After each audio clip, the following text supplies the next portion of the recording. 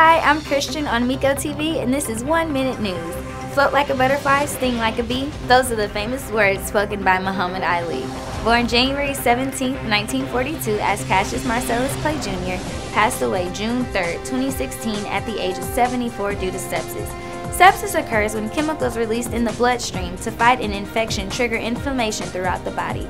It can cause major changes in the body that damage multiple organ systems, causing them to fail, but in some cases causes death.